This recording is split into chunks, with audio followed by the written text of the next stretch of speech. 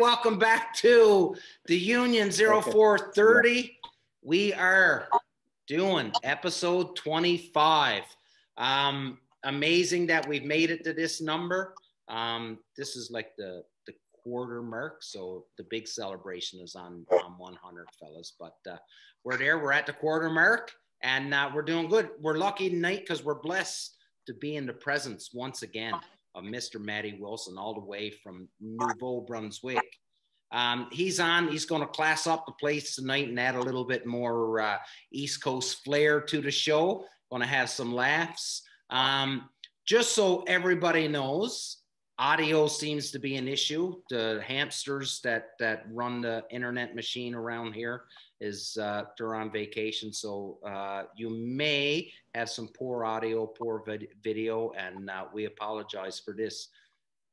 As usual, we've got Phil in the dirty schwa. We've got Mark just outside of the nation's capital, Ryan down in Nova Scotia, Dave up in Kincardine, and I'm in Kingston. And as I've mentioned, we've got Matty Wilson down in New Brunswick. And it is awesome to see you again, Matty. Thanks for coming back on. Means a lot to us, buddy.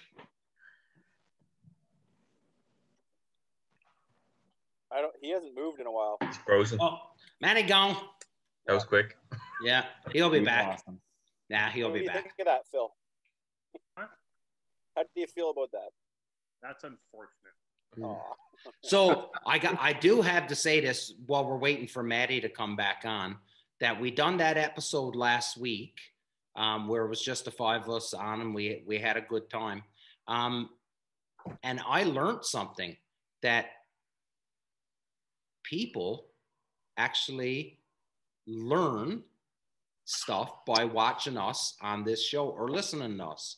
So, and the big winner was Phil, and people are messaging me saying that, you know what, Phil spoke some really, really good points last week. And a few words that shouldn't have been said. What words were those? Yeah, you said a few. Back to that week's episode. Yeah, no, Phil, a lot of good feedback, and for the most part, people just never really clued in that it was a bad thing to be doing, and not that they were being immature or they were being disrespectful. They just really never put much thought into it, was what they said. So, well, here's something for you. So, remember that guy that was talking to you about? Yeah, that guy Phil, drinking, smoking, swearing. Yeah. And this, he messaged me like the day of Thursday. Or he messaged me the day that you posted that episode, or the day after. For EPM, and he's like, dude, like I thought I was like the only one that despised all these silly photos and this and that. He's like, you were spot on, like good job, loved the episode, like just ranting and raving. I've actually gotten a few PMs from our fellow listeners, and yeah, it turned out to be a good episode, even though half of it was at my expense. But so Matty, let's bring that up for those that missed last week's episode. The reason why we have the like adult rated version, I guess Dave and Damien can explain this better. Restricted. Well, we're restricted. We're restricted on YouTube. Yes. I have a bit of a potty mouth, but at least I speak from the heart. So for those that missed last week's episode, if you revert back and watch it, during the course of the start of the video, I'm watching like Ryan and Damien throwing up like makeshift white guy gang signs. And then I'm watching Mark waving a Sharpie. I'm like, what's the clown doing, right? Whatever. These guys, a bunch of stooges, whatever. So for those that missed it, to the end of the episode, it was released that there was a secret bet on how many times I would swear and drop the F-bomb. What's the F-bomb? Could you have to revert back to last elaborate? week's episode. So this will actually be a first. Out of all the episodes we've aired, I am not going to say that word this week. Promise. Scout's honor, wherever it goes. I don't know, however it goes. Maddie, But going back to that last episode, I really wish more people would listen to that spiel you had about photography. I mean, 2 days after the episode releases, there's a guy posting a picture holding a wood duck as his personal phallic symbol. Like, Jesus Christ.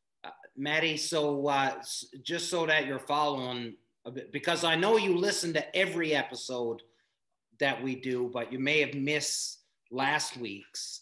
I haven't listened to that one yet. Yeah. I'm gonna wait soon. So anyways, Phil came on last week and sort of put it out there that he's a little bit disgusted with the pictures that he's seeing some people put up of the birds that they're shooting, right? The heads blown off and beaks shut, right? And he sort of kind of went on a little bit of a rant over it.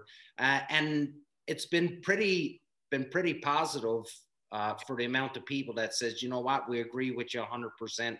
And then there were some people that just didn't really put any thought into it. They weren't being disrespectful. They just didn't put any thought to it. And now they're saying, well, I'll never do that now. And Phil's a genius, which is mind-boggling on so many levels. But, you know. Blowing Phil's mind. So just to get you read in on what we're talking about here. Yeah, absolutely. Right on. I don't disagree with that at all. That's something that bothers me a lot too. You know, people shoot a nice bird or shoot a whole bunch of birds or whatever, and it just might just well throw them in a pile on the ground and take a picture. You know, there's no real pride in how they set them up or anything. Yeah, and I think that, and David sort of kind of touched on how, you know, when he or his son shoots a bird, how he holds it up and tries to show off the colors as much as he can and stuff like that, you know, and Mark and Ryan have all talked about how, you know, they try to stage the photo to the point where it shows off just how beautiful that bird is, especially now this time of year, because they're starting to come in full plume, right? And their colors are just amazing. I'm starting to see some wicked pictures of wood ducks right now. So Phil, never thought that when we came up with this idea of doing this podcast that it would be somewhat educational. But here we are. Well, especially for front again, like the thing with the pictures is you always got to think, like, as many people as you have on your Facebook or your Instagram, like there's plenty of people on there that don't hunt. Yeah. And if all you ever pictures of piles of birds, even if they're set up nice, and you don't show like, hey, look at this nice mallard, look at the speculum on it, like nobody can relate with your why kind of thing. So when you post a picture like that, hey, that's kind of just even a picture. We're not ashamed of our game. We're just showing another side of it. So yeah, no, good point. Yeah, so I think it's a great point. I mean, we talked about that last week too. Like, as waterfowlers, we're a pretty small community. It already is. So we're in the business of recruitment. Yeah. We need more hunters, and more hunters is only going to help if we're in the downward trend. It's not going to help our situation. And people who are misrepresenting the sport or disrespecting the game like that's not going to help attract more people to this. I had an aunt say to me, she said, "You got quite the bloodlust." And this was a few years ago when there was a lot more pictures of piles of birds going up on my feed and my Facebook or whatever. And she said to me, actually, "You have quite the bloodlust." And I said, what are you talking about? And she's like, "Well, said there's something different about you. You're always putting up these pictures of piles of animals, and I was like, yeah, but it's not about bloodlust. It's about putting meat in my freezer, you know, that kind of thing. But she didn't understand because all she's seen was these pictures of piles of birds every 2 or 3 days for like 3 years. Right? And as you're saying this, and people are watching the video and they see your shirt that says "I love seals with gravy." Roasted. Fucking right. That's awesome. I love it. Not a lie. No, absolutely. For sure. Yeah, no, that's a big deal for me too. I mean, you have to, you don't need to be ashamed of your game by any means, and you should showcase it, but there's more to the just piles and the same picture basically of dead birds. I mean, I don't know. I rarely post a pile picture. It'll always be some other point of the hunt so that people can at least see, hey, that looks like fun. You know, it's not just a pile of dead birds. There's more to it. People can see again. I saw your Instagram story there the other day, and I immediately wanted to have a giant feed of bacon and sausage. So, yeah. No, but that's a good point, Maddie, because you know what? I don't put up any pictures that are disrespectful to the animal. Like I won't put up any grotesque pictures, but I will put up pictures like of a pile of birds or something like that. And you know what? You brought up a good point, because one thing, like I love shooting birds and I love eating them too, but I also enjoy the work that goes into that's involved in getting the birds. So, you know, the slugging the decoys, and even though it's probably not as much fun at the moment, but when you think back of some of your best hunts, they're usually your hardest, the ones when you were miserable and the whole bit.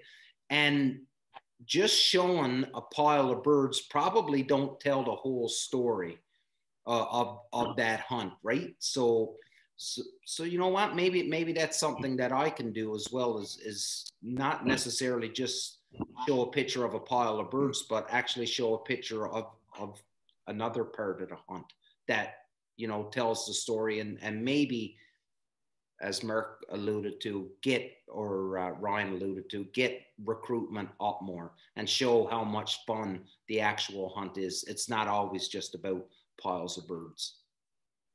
Yeah, I mean, we have, like, I have I don't have a big fancy camera. It's just a Canon Rebel T2i, and I've got a 250 millimeter lens on it. Like, it's nothing super fancy, but it's always right beside my blind bag, ready to go. And I try to take as many pictures as I can throughout the hunt. And if I go out to run the dog, I just pass it down the line. It's on full auto. Play, point and shoot. Take as many pictures as you want, you know. Awesome. And it just gives you something different to post. I mean, you know, it used to be that guys like Jeff Coates, as you guys well know, you've had him on the show, outstanding guy. I mean, you know, Jeff Coates has been taking pictures for years, and for the longest time, there was only, it seemed like, a few guys that were taking quality pictures, you know, of waterfowl and just different things. Now everybody's got a camera and everybody's a photographer, which is great. But if you're looking to kind of think outside the box and post different pictures, now it's almost harder because so many people have cameras. But that being said, we should challenge each other to post more than just a pile picture, like show more of the hunt. Nothing wrong with posting pictures of dead birds at all, you know, as long as they're nice pictures, like it does the game justice, like you were saying. But we should be showing more of the hunt so that more people can relate. And I mean, you can see it. You can see it in just how many people engage with your photos or your videos or whatever, you know, if it's something other than like a grotesque picture or anything like that. If it's a nice picture of like you and your kids or just your dog or anything that's different, even if there is dead birds and people aren't hunters, which, you know, all of us have lots of those, they can still relate and say, oh, you know what, like I wouldn't go out and do that, but that's a nice picture. It looks like they're having a good time. You know, Dave, actually, I would say if you went and looked at the analytics on our Instagram, I would say the pictures that you put up of Kobe with those first couple ducks that he's shot, I would say those are the ones that have probably got the most likes out of all of our pictures so far this season. I would hazard to say, and that's just, you know, a 15-year-old boy with his first duck. You know what I mean? And a smile. So yeah, there's some truth to what you're speaking, Matty. Oh, for sure. Like I posted a picture. My son and I, Rowan and I, went out in the early goose season, and he took his gun. I didn't shoot. We were only gonna shoot just a few birds. I train dogs on this guy's ground a lot, and he was somewhat worried about the neighbors. He didn't want to upset the neighbors. He's like, so if you go, you know, just maybe a couple of you and do your thing, and you know, don't be there all day, kind of thing. So I said, okay, well, we'll just go, me and you, Rowan, and you can shoot. And Rowan is a pretty good crack shot. Anyway, he shot 8 geese with 9 shots, did all the, you know, I just kind of sat back and watched him do his thing. And Rowan's 13. And I took a nice picture of him after with the dog, and like so many people sent me messages about that. And, you know, it just took me, I'm not a photographer. Like I know what, you know, how to frame a picture, but that's about it. And put it on there. And so many people, even though it was him with his birds laying out in front of him, got his limit of birds, and people just, they all look good, right? They, you know, laid out there, and people just absolutely loved that picture because it was him, just a young boy out doing his, tell he had a good time with his dog. So yeah, no, that's awesome. Hey Matty, we done a pretty good segment on last week's show, and it's awesome that you're on here now, because I'd love to I'm sure I'm really gonna put you to the fire on this one. So waterfowl bans.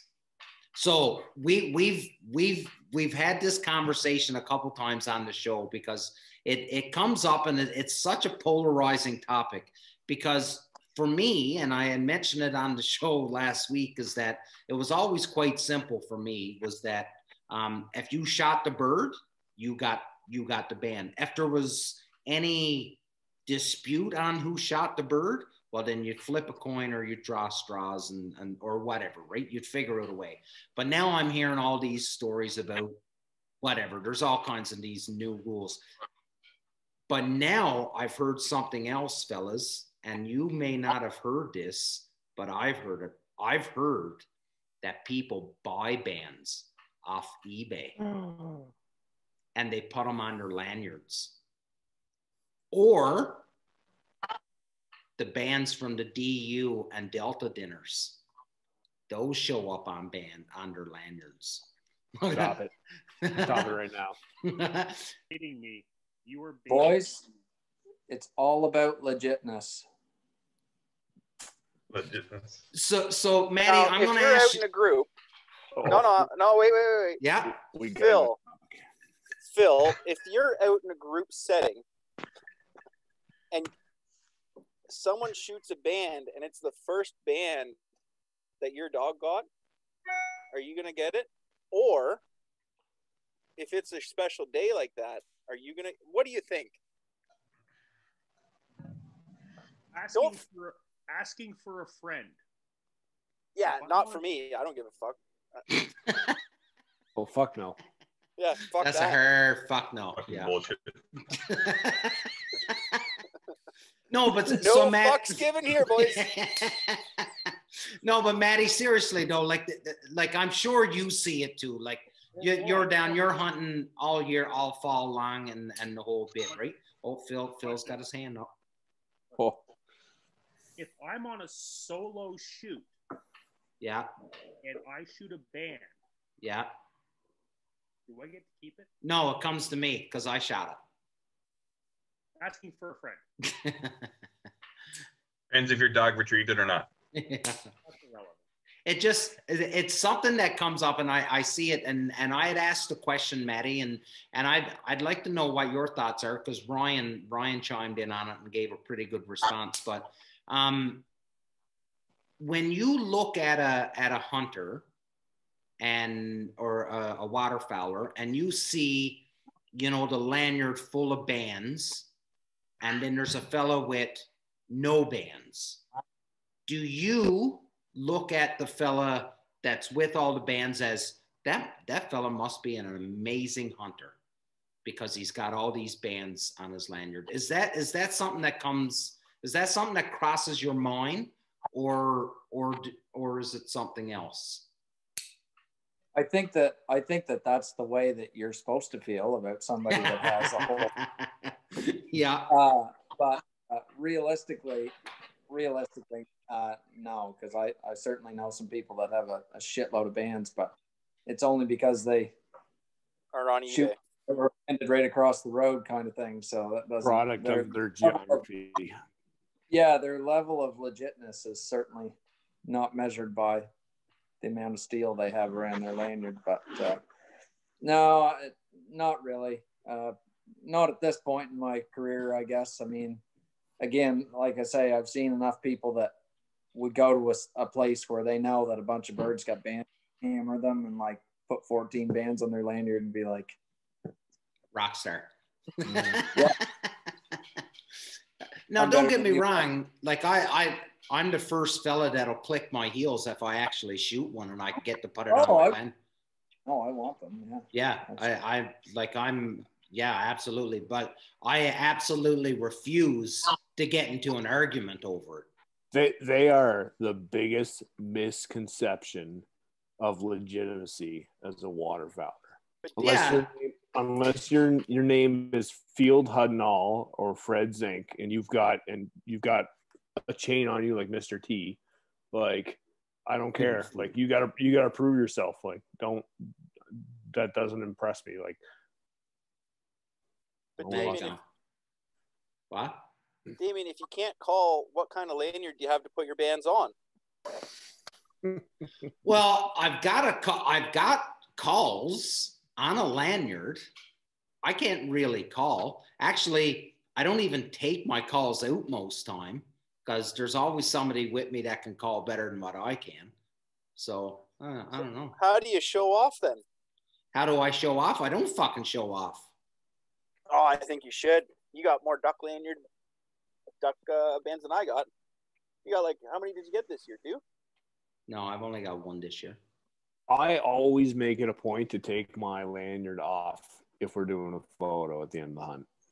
Yeah, no. Lanyard. Oh, really? No. Yeah, no. I do. Why is that? Comes off. I don't know. I just don't want to be judged by that. Whether you have, no matter how many bands I have, and I'm on second lanyard, so not that I haven't shot a lot of bands, but so I didn't know you consciously done that. Yeah, I just don't do it. Put one away. It's not a cool. Huh? Phil, you look like you got something to say. Yeah, Phil. What's on your mind? It rhymes with truck, I'm sure. He's never gonna slip it up if we keep Or duck. Did we talk about, like, I don't know if we're recording, did we talk about what's online here? Like, what's at stake for we don't know, because he hasn't told us what's at stake if he screws up. Well, we know that Matt's getting a hat. That's one thing. Well, if Matt makes him drop an F-bomb. If Matt can I think drop an F-bomb. Yeah. I think you should get one regardless, but 2 times on the show, we got to get a hat. Yeah, exactly. Yeah. You're at the halfway point, and I'm sailing. You're very deliberate. Matty, tell us a funny story about Tank, man. We've been too serious. We've been on here now for about 27 minutes, and we've been too serious. Tell us a good story about Tank, buddy. Oh man, there's so many, but I've got a good fresh one here. When you sent me that message, I was out scouting the night, and I thought, oh man, that's gonna be so good. So I'm in week 4 of guiding. I've got we've got one more group left, and then we're done. last week? Last week, shooting time is at 7. It's literally 6:38. My truck and trailer, and I mean, I've got a big truck, like it's a 2,500 crew cab long box with a 16-foot trailer behind it, big white trailer behind it, sitting in the decoys. So I'm like, okay, boys, get your stuff out. Then I'll go park the truck. So I had got to the field quite early because it's first come, first serve with permission here. And I had the dogs in the truck with me, not in the dog box. And I go walk over to the truck, go to get in, pull the handle, doesn't open. I'm like, huh, that's weird. And like for I know 4 or 5 seconds, I just stood there like this, my mouth hanging, probably even a little drool coming out of my mouth. And I was like, I looked over to the other side and it was locked too. And I was like, how the fuck did that happen? The doors are locked. And then I looked in there and there's Tank sitting there with his eyes crossed looking at me. Like, hey, I locked your doors for you, Dad. I'm just going to sit here in the middle of the doors. Yeah, nice and warm. Yeah, nice and warm. Couldn't honestly be any farther away from home. Like the farthest east we hunt here, like damn near to the middle of the province. Like no way this truck is getting out of the decoys in time for these geese to come. So I'm like, what am I going to do? How am I going to get in this truck? Thank God I had a trailer. So I was like, okay, I got my shit together. I went in the trailer. I had a hatchet. I got one of the guys to grab that, and he kind of stuck it in the door and pried the door open. I had my silhouettes with me. They had wire stakes, thank God, as well. So I got one of those out of the back of it, straightened it out. Buddy jams the door open a little bit more. Jamie did, and then bump right down in and opened the door like 20, 30 seconds. It was like I should be stealing cars for. Never did that before. Yeah, like you've done it a million times, right? Yeah, exactly. Tank jumps up in the front seat and like is looking at me, and I'm like, you just put yourself on the back of the truck. You're smart enough. Yeah. You get out and get back where you belong back there, mister. Hey, Matty, I want to talk to you. I want to ask you a question. So Mark and I were out hunting on Saturday, and I still got, so my pup is she's probably about 17 months old now, 18 months old. Crazy amount of drive, the whole bit. So we knocked down a bird, and I guess it's really my fault because I haven't trained her, or I haven't spent a whole lot of time with her retrieving, having to go through decoys. And I sent her, and now she never seen the bird fall. So it's a blind retrieve for her, right? Now she's done blind retrieves and she's good. But this day she went out and she would not listen. She brought back decoys. I bet you she brought back, I sent her 5 times and 5 times she came back with a decoy in her mouth. Is that, and I don't want to sound like it's such a ridiculous question, but training your dog, is that something that every dog trainer does? Sending their dog through decoys? Oh yeah, big time. Like I find with Tank, like over the 3 days when guys are here, like I have 4 dogs to run, and so 2 of them are 8 years old. Riley is 6, and then Tank is 1. And I said, you'll be able to see the difference between all these dogs and how you can line them up and run them through little lanes between the decoys, and they can just see it. They can move their heads just little amounts, whereas a dog like Tank, pull him a little bit, he turns his head like that far. Yeah. So yeah, like I run decoys every day, and as I get closer to fall, I'll run a lot more. And there'll be some days when I'll run 5 or 6 dozen decoys and just run shorter retrieves, like out past decoys. Yep. Yeah.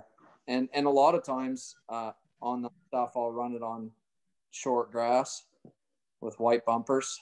Yeah. So that they can see it go through the air, see it hit the ground and bounce, and then send them through, and they can darn near see it the whole way. But yeah, especially in water, you know, you don't have to have a lot of decoys to start with, but you can always add more in certain situations where they'll swim through, because they need to understand that they got to swim through them, that sometimes they're going to get caught in them, and not to panic. And so it wouldn't be a big deal. I mean, there's plenty of on the job training with a hunting dog for sure. I've been so since Saturday now. I got decoys out on the lawn and everything, and I'll just have her at the heel and walk through like a serpentine and just walk through all of those decoys.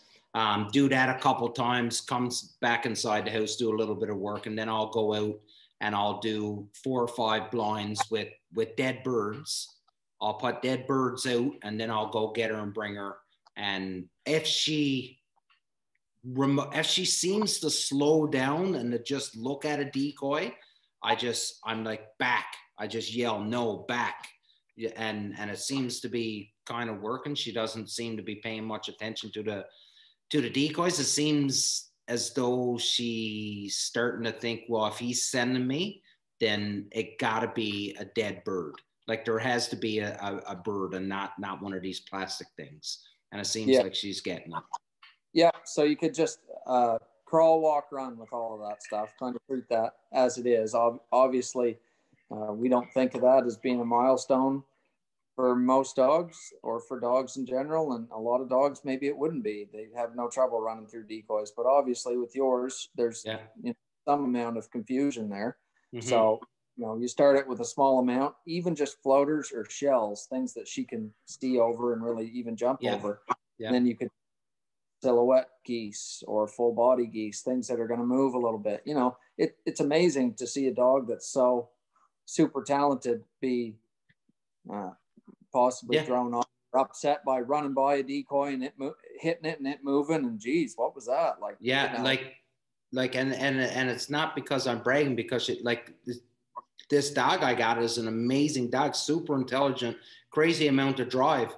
But that Saturday, and Mark was there, she did not want to listen to me. It was, hey, these things are floating in the water. This must be what he wants. And just like it was like she was acting as if I know what he wants. I don't even need to listen to what he's saying because I already know what he wants, which wasn't what I wanted. But anyways. Yeah. So I would just reel back and don't worry about doing that. The worst thing you could do is to just continue on and make it even worse, right? You know, you obviously identify a problem when you're out hunting with a young dog like Tank. I knew this being his second year, still there was going to be a lot that he would need to learn. Like at the start of the season, you couldn't get him to check down. Every time I sent him, he was running for the end of the field, right through the decoys. He could go right. Fuck, if it was 400 yards, that's where he was going, right to the back end. And now I've got him checked down a little bit, but it's a balance, right? Like sometimes I don't need him to check down. Sometimes I want him to run far. So things like that, I just work with him. I walk him to the outside edge of the decoys, so he understands. Hey, we're through the decoys. There's nothing right here. I've got to run long, and then when he comes back, I make him run all the way back through the decoys. So yeah, I mean, there's a lot of things like that. Those things wouldn't upset me. I mean, it's just a young dog that's learning, right? Yeah. Ryan, how's Scout doing, Ryan? She's good. I don't know. I was talking to you guys a couple weeks ago, like trying to build up her prey drive, and it's coming a lot better now. So she's got tons of gas. She's catching on pretty quick. So it's just a matter of like, and it's crazy how every pup is different. Like they're all have so much personality. So, but compared to my last dog, like in the house, like she was my last lab, Casey. She was so easy going in the house, super easy, low maintenance pup.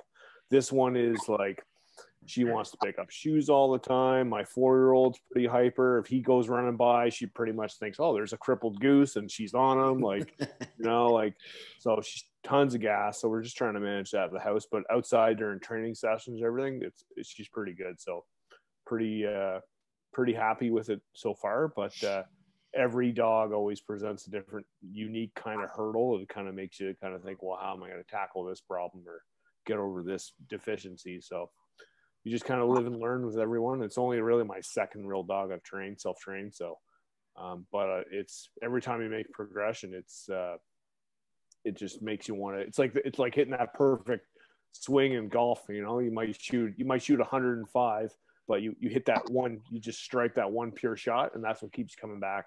It's the same thing with dog training. If you have that one little breakthrough moment, it just keeps you coming back and want you to just keep progressing and work with the dog. So. It's fun. Like I love it. I just can't wait to see where we're at in a year from now. So, Dave is working on getting into a new dog here now. He's got Nala and now, but I'm not quite sure what Phil has done. But Phil has somehow infiltrated Dave's brain and has talked him into getting a brown dog. And how did you do it? Well, I thought you had a duck toller. She ain't yellow. She ain't yellow. The wife said to me last night, I said, yeah, you wait until you meet Phil's dogs, you'll fall in love and you'll want one of those dogs. And then she's like, we should look into these Portuguese water dogs. Jeez. Jesus Christ. So, it ain't happening. You're going to get... Anyway, tomorrow I'm going to show up with a fucking Portuguese water dog. Hey, that's a good point. Dave, why don't you talk about what your plans are this weekend? Are you bringing Nala with you? No, I'm going to leave her home. I'm going to leave her to protect the wife and kids. Yeah. No, it's I don't have a kennel for the back of the truck yet, so I'm not going to drive her all the way to Kingston or Belleville or Brockville, wherever I'm going. Yeah. Are you leaving your bubble? He is leaving his bubble. I ain't got no bubble. Right. You have a self-imposed bubble. Yeah. He had that before COVID. Yeah. He's a germaphobe. It's the steel shot weekend with Peter Heathfield and Lance Holmes and Brendan Veerman. That's this weekend. Brendan Veerman. Hey, Matty, you got any contingency plans if the border's not open this spring for training dogs? Like, I know you usually go down to the States and run dogs down there, but what's the deal? Anything yet, or? It's bad shape. That way, I think my buddy that I train with quite a bit from PEI, I think this winter, where they're not going to be able to go to Alabama, I think he's going to go to BC. A lot of Canadians are. Wow. Doesn't that count as a business, what you're doing? Yeah. And as a business, aren't you allowed to cross the border for commerce? No, not now. They just changed it. Oh, they just shut it down, eh? I don't know I don't think I'd go anyway, really.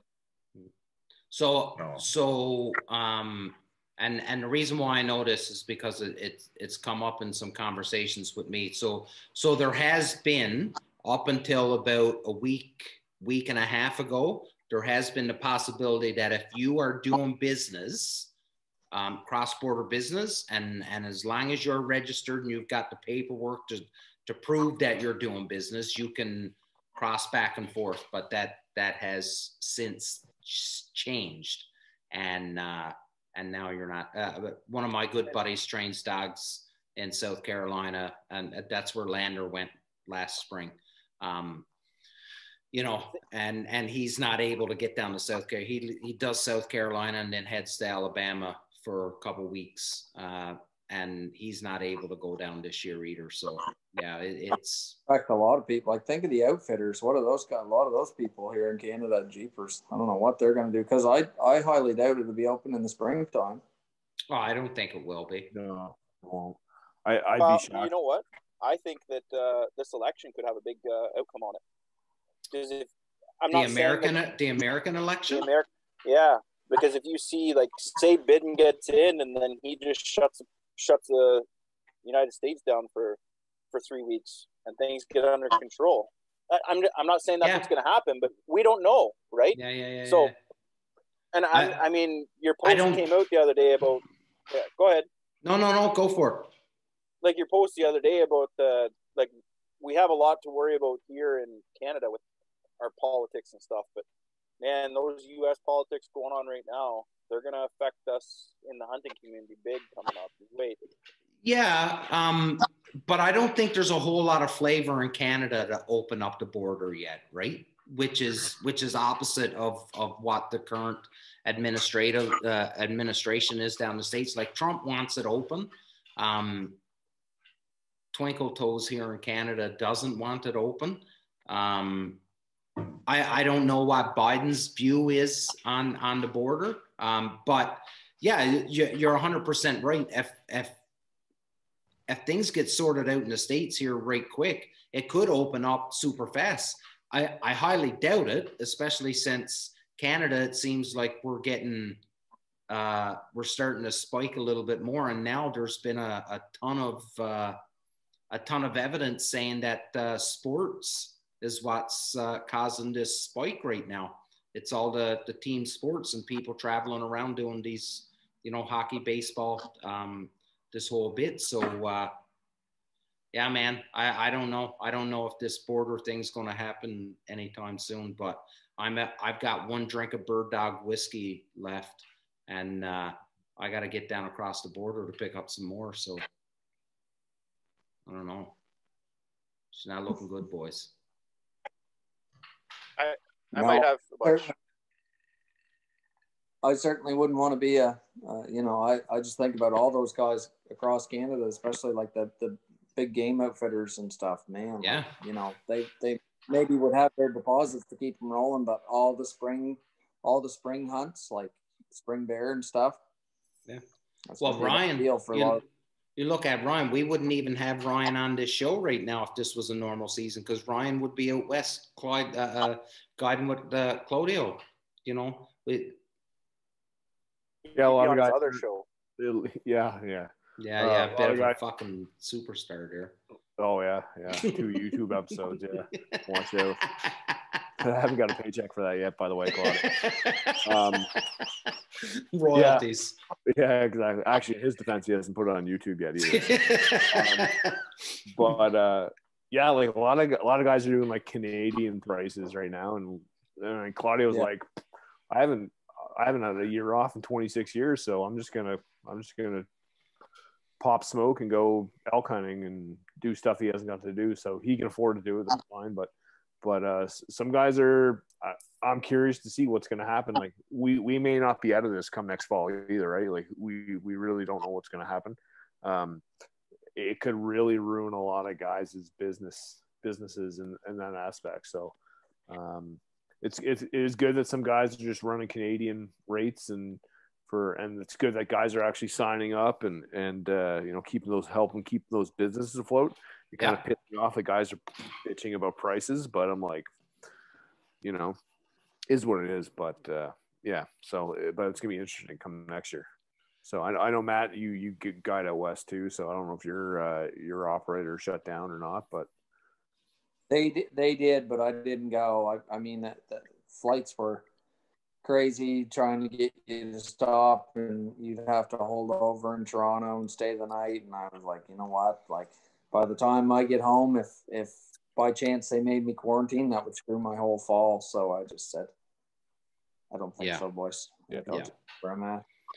Well, I think it'll definitely show, and I don't mean this with any disrespect whatsoever to the outfitters out west, but I think it will show who was prepared for the long haul. And so even these fellas that are doing the Canadian prices and stuff like that, it'll show who's actually prepared and have the operation to be able to do the Canadian prices and not have to close up shop next year. Do you know what I mean? Like I like who's actually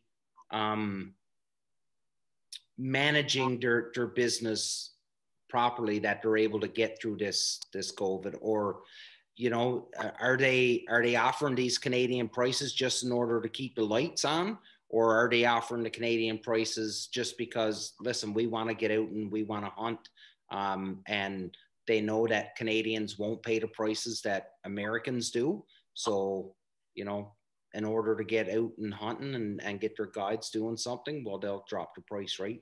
It remains to be seen exactly which side of that pendulum the guides are out west, you know. Phil, did you have many people from the States coming up for you? What? Phil's froze. We have no audio. No audio. Yeah, can't swear if can't hear him. Watch him. Look. Can't hear you. He said fuck no. Yeah, I just heard him. I just read his lips. Free hat for Maddie. Free guided hunt. There you go, Maddie. I read his lips. I seen it. Mark wins. Yeah, well done. We did it.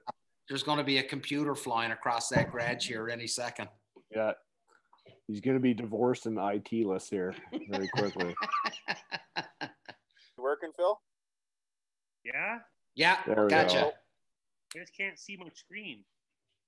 Well, that's okay. That's still an We improvement. can see you. That's fine. Just you, buddy. That's all that matters. Stop drinking the moonshine. Shit'll make you go blind. Yeah. Old wives' tale. They say that about. Here you go. Matt, do you guys get a new push of birds there yet, or? We need one. Yeah, us here too, man. A lot of birds around right now, and we've got. I'll tell you what I'm dealing with. Honestly, right now, is a lot of guys. Like, I'll get permission on a field. I've had this has happened to me 3 times in the past 2 weeks. It actually happened tonight. It happened 2 days ago, and yeah, once last week. I have permission on fields, and guys are just rolling in and shooting them, not asking. Like, it's crazy. It's crazy. Really frustrating. Driving in fields, like, I've never seen so many hunters around here. But that being said, I've never seen as many birds as we have. But we're ready for something else. Like, these ones got to go for sure. Yeah, they're getting stale. We had a couple days last week where we get into one day for sure. We get into the snows, and we had some pretty strong north winds, and it was cold. Like, we thought it was even going to snow. And I said, geez, we're probably going to get some snow on the ground. And we got a lot of new birds, like thousands. And it's been stale. Really, since then, I don't feel like I've seen any migrators coming through. And I mean, we're on the road. I'm putting on like hundreds of kilometers a day driving. So, like, we know when there's 200 birds in a roost, and then all of a sudden there's 2,000, like something happened. And a lot of times you see them coming in too. So in certain areas, but we need them. Absolutely. We haven't seen much new coming through. So, yeah. Just going back to your point about guys like just rolling in and you know, shooting birds without permission, that does 2 things. One, it's just the ultimate dick move, and 2, you're just gonna ruin permission for everybody. Like, you know, nobody's gonna get permission with that farmer now, potentially. Well, we had of course just about everywhere this year it was like a drought, and last week we got 5 inches of rain. So everything we've been, without question, walking it in. And like this guy tonight, when I called about this field, the farmer was like, "Yep, no problem, Matt. Go ahead. Just let me know when you're going to go." I said, "Well, I'd like to go tomorrow morning." He said, "Great." He said, "Just make sure, I'm sure you know, but just make sure you walk in. Like, you can drive in a bit on the edge, but, you know, stay to the high ground and walk your stuff in." I said, "No problem." And this guy tonight was parked right in the middle of it, sitting on the tailgate, drinking beer at the end of it. And I'm like, shit, like, you know? Yeah. Yeah, like here we are trying to do it right. I've never seen this fella before. I don't know who he was, but yeah. Anyway, it's rough. It's a pain for sure. It's frustrating. Guys, just, I mean, it's not posted, so doing anything illegal, no, but it's the ethics of, you know, you're going to be in the field. If you ask those guys, they would say, "Hey, this person already talked to me. Move along." But anyway. My favorite's when you're set up in the field and you're just finishing, you're about to drive your truck and trailer back to get out of the way, and all of a sudden someone rolls in with their truck and, "Hey, you mind if we hunt with you?" Like, what the fuck? Phil, what do you think of that? You're on mute, buddy. Can't even hear you. That's just ignorant. Yeah. You know this bet is carrying on past this show, Phil. Not just tonight, buds.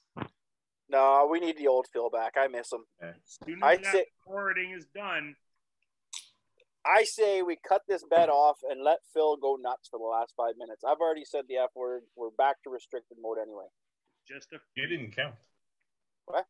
No. I said you didn't count. Oh. Yeah. No, you know what? I think it's a sign of the times, and not to get too philosophical here right now, but this whole fellas just rolling up onto a piece of property, doing what they want to do, no respect, and it's got nothing to do with. It all comes down to the fact that there's no repercussions anymore, right? Like no one's getting, I don't know, like, and yeah, like no one's getting their fucking teeth punched in. No one, you can't say nothing to anybody anymore. And if you do, it's all done online. It's all done on a computer screen. No one would look at somebody and go, "You're a douchebag," to their face, because you're frightened you're going to get pucked in the lips.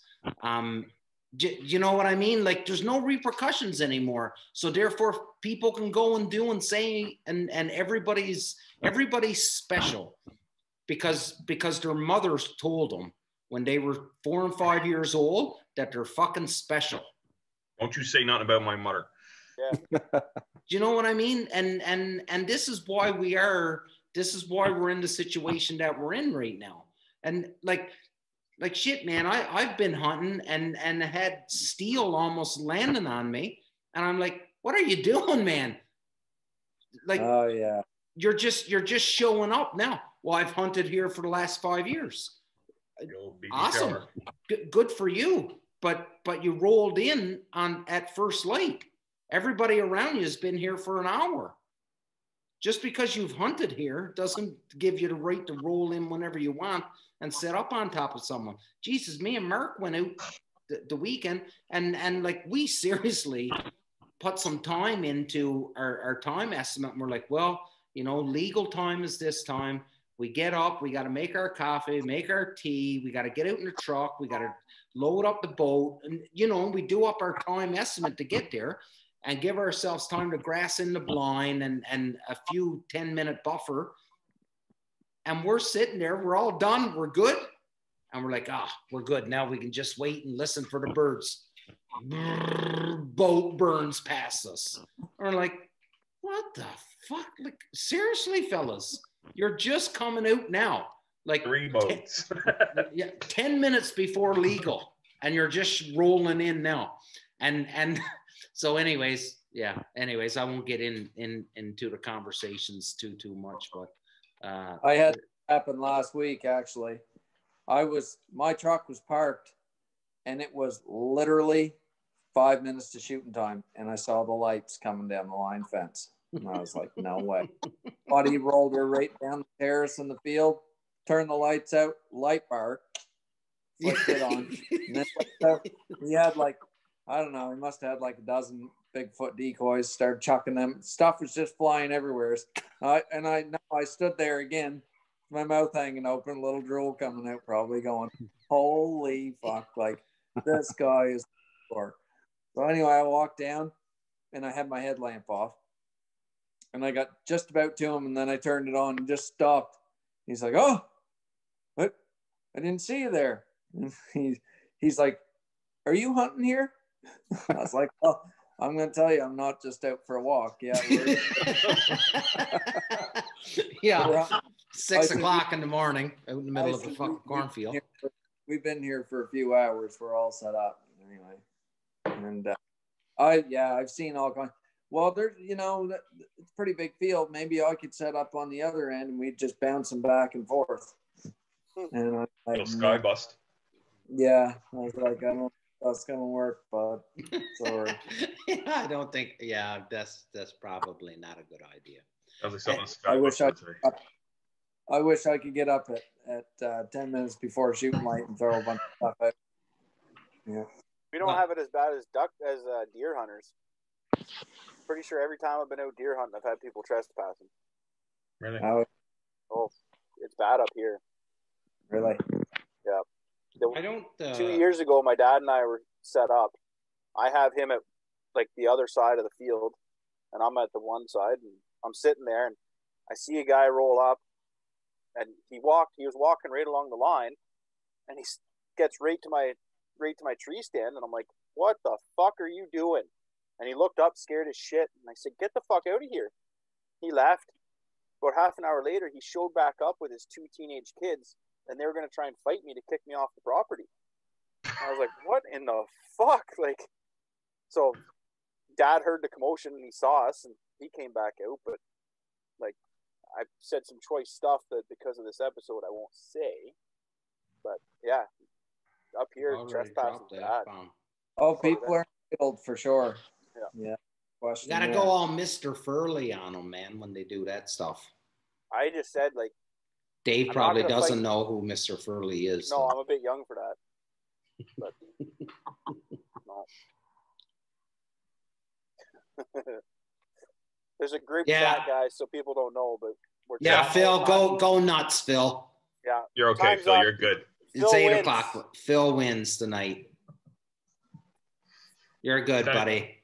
He's not even going to talk. I'm still winning. He's not. You know what? We can count on one hand how many words Phil said tonight. Yeah. Pretty much. Drop the F-ball.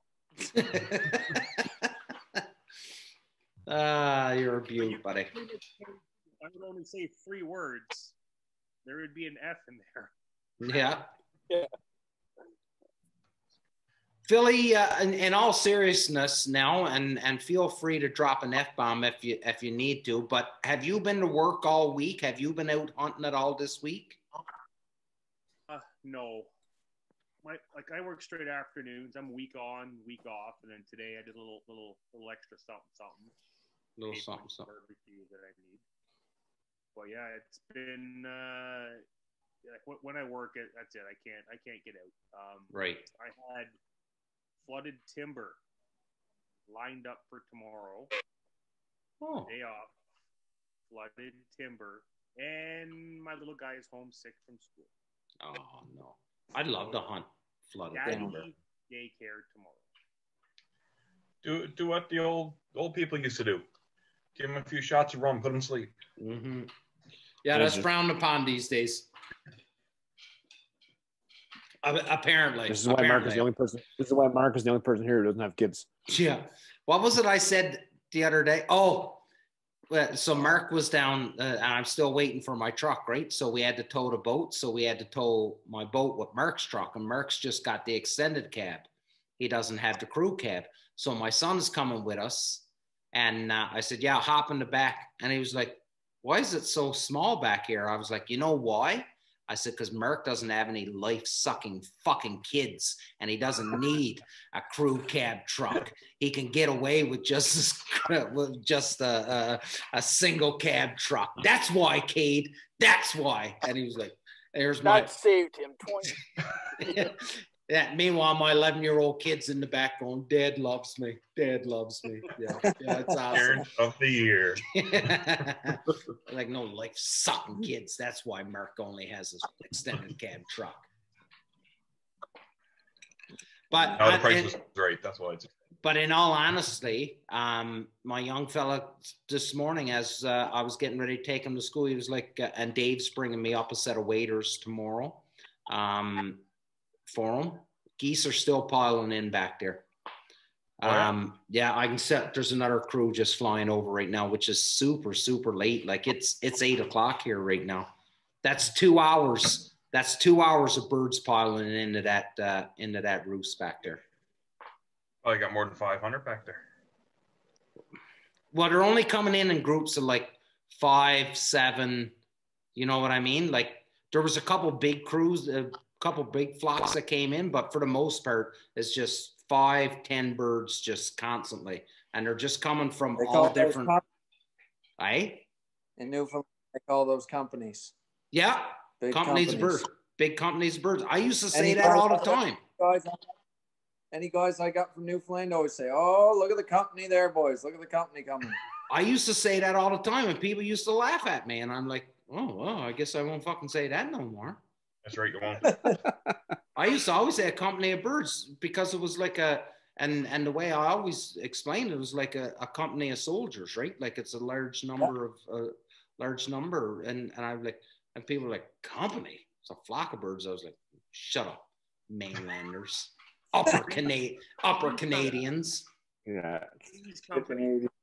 Are they in there in the middle of the day? Or are they loafing there 2D or what? Yeah, so they'll usually leave around about 8, back around 10:30, 11. Even though me and Merc tried to hunt them around that time last week, and none came back. But today they were back in there, dropping in around 10:30.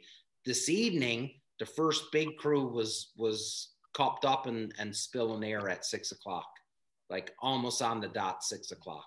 So I'm thinking that we must have got some new birds in over the last couple of days, but the weather wouldn't suggest that we've got new birds, if that makes sense. It's going to be warm on Saturday, and then the temperature's dropping here. Yeah. So that'll push down your way, I'm sure. I am hearing that there's still teal in the area, which is mind-boggling. We got teal on the weekend. And you're more north than I am. I don't know. Yeah. 0 ducks this year. Really? Yeah. Just been geese. We had a pretty good goose hunt on the weekend, eh, Mark? That was an awesome goose hunt, man. Everything about that hunt was awesome. 6-man limit, about, I don't know, well, 60. It was stretched out to about an hour and a half. Yeah. A little over an hour, because in the middle of the day. Middle, you guys went for donuts, and we had to stop shooting so you guys can go back and shoot some birds. Yeah. My wife got a new Pampered Chef oven thing. It's got like an air fryer oven dehydrator, right? And this is the first time I've had a dehydrator, so I was like, fuck, I'm gonna make goose jerky. Mm-hmm. This is like 2 weeks ago, and Kazera got one at the same time, and I'm like, man, look at the recipe for jerky. I'm gonna try that this weekend when I shoot a goose. For the last couple weekends, anytime we've seen geese overhead, I stopped calling the ducks, and I've been trying to get a goose to come in, and I haven't got one since we got that damn air fryer. Really, eh? So I'm pretty sure that's the reason, is because of the air fryer. Well, I made wings on Kazera's air fryer the other night, and they were pretty good. So you got that as a plan B at least. My wife's got one now too. The Pampered Chef one? That thing is awesome. We did. You're not going to shoot any geese either. No. Yeah, it's an. I can't believe we're on this fucking show talking about air fryers. Pampered Chef. Man, it's part of it's cooking your geese, man. It is worth it. I've never seen a. The wife got this. I'm like, these things are like $300-400. I was like, what in the shit is this? And then she starts cooking meals in. I'm like, yeah, you can get another one if you want. Like, this thing is good. You can get it. Yeah. I give you permission. Yeah, it doesn't cook a lot at the same time, but man, it cooks good.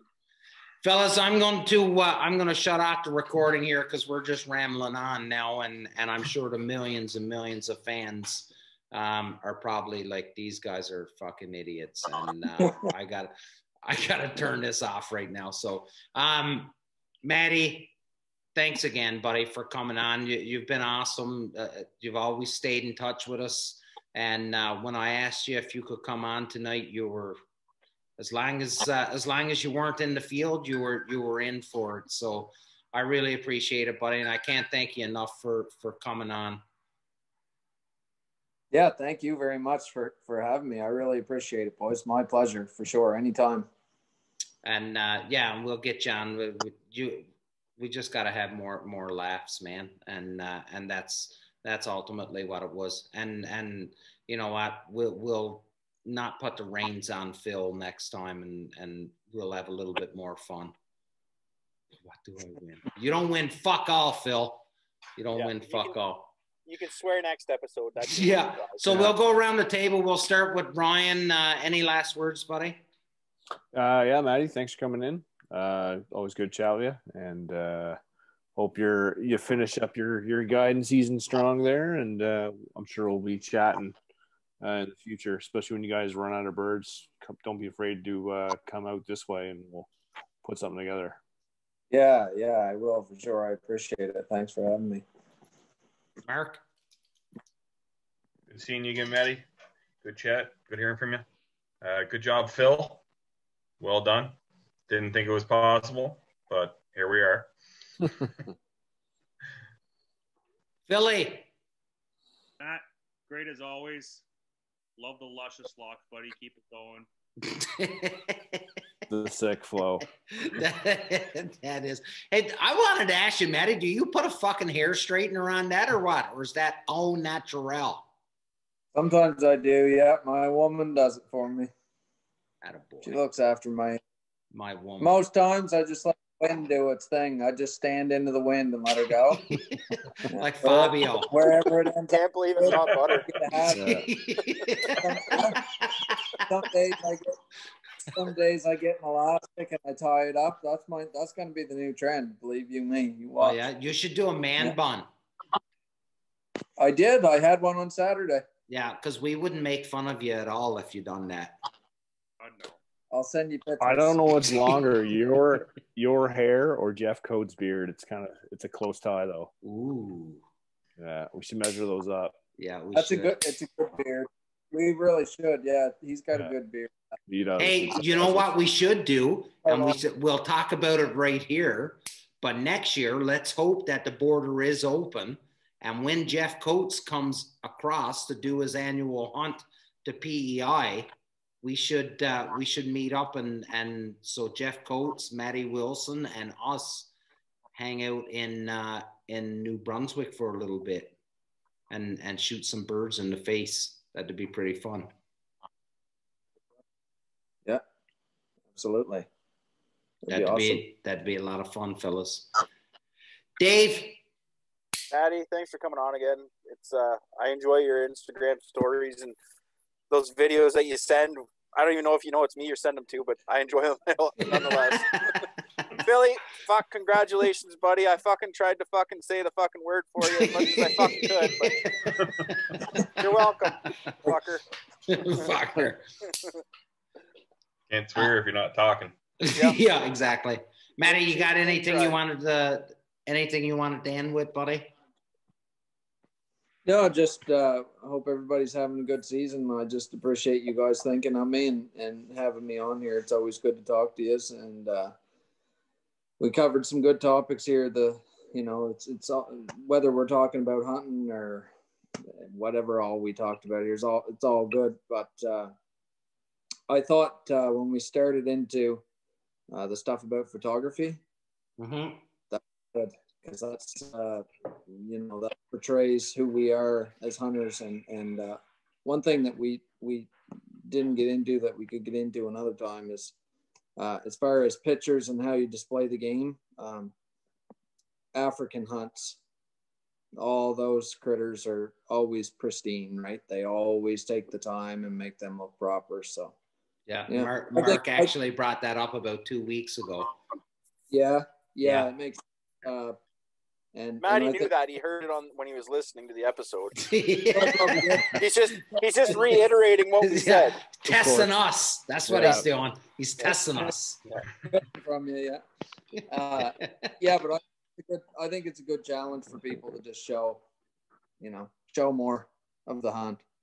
Yeah. I try to do like you watch my Instagram story. Some days it's just us being absolutely ridiculous. Could be cooking bacon in the middle of the night in the trailer. Could be anything, but you can always tell that we're having fun, and we try to show all of the hunt. So yeah, good challenge for people. Take pictures, take lots of them, post different stuff.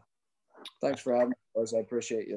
No, thank you. And an awesome note to end the show on is there's so much more to the hunt than just those piles of birds. It is a journey, and it is something that you start, easy 24 hours before you actually head out into the blind.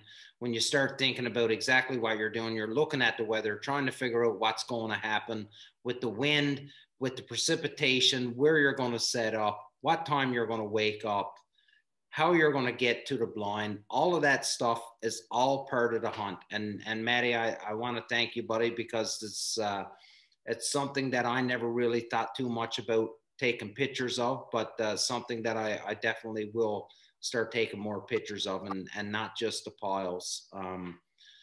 So once again, thank you so much for coming on and hanging out with us. Everybody that's listening, I'm sure you've all figured it out by now, but anybody that this is the first time you've listened to us, we are 100% as advertised. A bunch of friends that love hanging out together, albeit we're scattered all across the country. We love talking hunting. We love ragging on Phil, and we just want to have a good time. Please share the fact that the Union 0430 is out there, who we are, what we're doing, what we're all about. And please feel free to message us. Anything you want to talk about, any topics, feel free, hit us a message, and we'll give you a shout out on the show. With that, Matty, thanks once again, buddy. I love it. Can't wait to have you on once again with some of that East Coast charm. And until next week, everybody, big love, be safe, enjoy one another. Phil, you done good, buddy.